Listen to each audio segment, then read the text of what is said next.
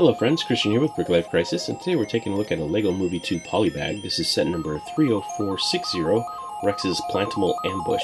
The set consists of 32 pieces, including Rex Danger Vest minifigure, as well as a Plantimal. So without any further ado, let's go ahead and crack it open and take a look.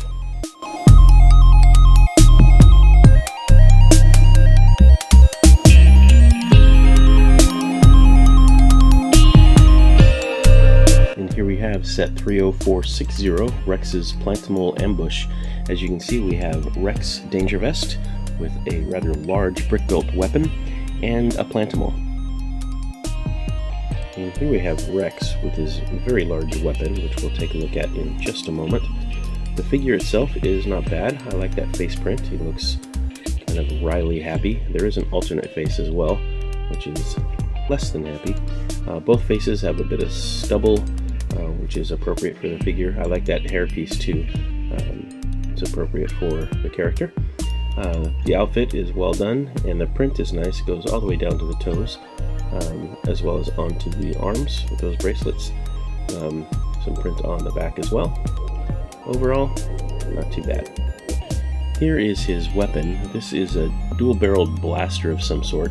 This is made up of no less than 12 pieces, so more than a third of the entire build, or the entire set rather, is this weapon.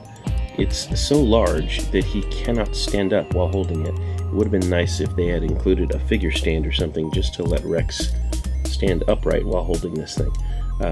It's okay, it's just way oversized, even compared to what he had in the movie. It's made up of a couple of these Technic pins, along with this new, relatively new bottle top piece, and then these Technic sleeves, and that makes up the barrels. Then we have the ingot pieces in black. There are two of those that make up the sides of the weapon. We have a brick with stud on the side, slope, and a green plate. And there's this piece, which I don't know the technical name of, but it is 1x2 brick with studs on 3 sides and a bar handle at the bottom. Don't see this too often, but it's a useful part. And finally we have this little guy, and I'm a fan of this one. I think he's pretty cool.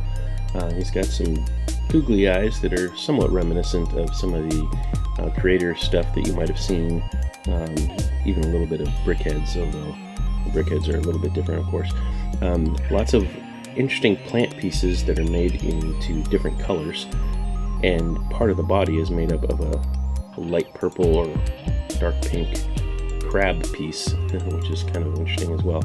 But a cute little build for what is possibly an alien invader or some sort of potential enemy, without giving any spoilers away from the movie, but these guys are featured prominently in the second, or maybe it's the third act of the show.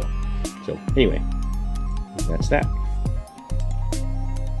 So this set was offered as a gift with purchase from LEGO stores and LEGO Shop at Home, with purchases of LEGO Movie 2 sets with a threshold of $35. So in order to get this, you had to make a qualifying purchase.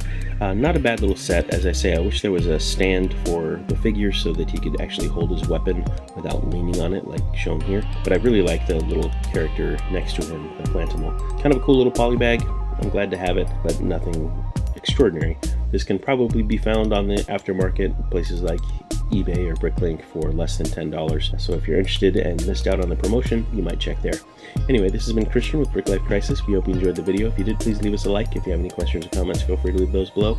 And as always, thanks for watching. Take care. Bye for now.